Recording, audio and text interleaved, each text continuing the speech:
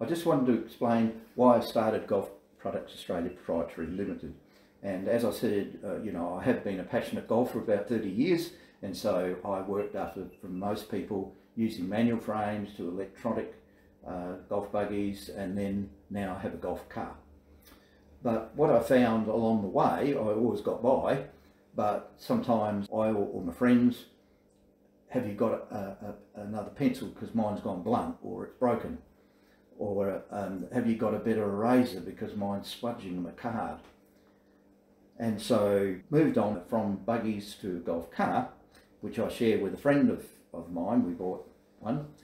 And what I found was that he was in business and his phone would go off, really disturbing other golfers, and they weren't happy about it. He was in business, so he needed the calls.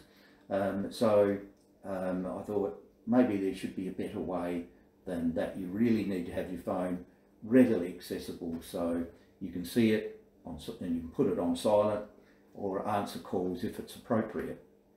The other thing is that I had my card on the little clip on the steering wheel, and it was a windy day. I went over some rough ground at a reasonable speed, but when I got to the next hole I found, oh, I've lost my card, hang on a minute, I need to drive back and try and find it. I did find my card, but those clips that are on the steering wheel aren't quite as secure as sometimes you might think. The other thing is that sometimes as a passenger there's nowhere to actually place your card in a golf car. There is a shelf at the front, but I use it for various sorts of things, and so I've got to try and find my card in there.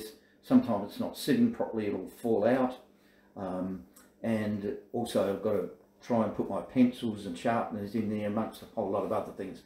It's just not convenient, so I thought there must be a better way, and that's why I developed the phone holder and card holder with the accessory, because it sits there straight in front of you.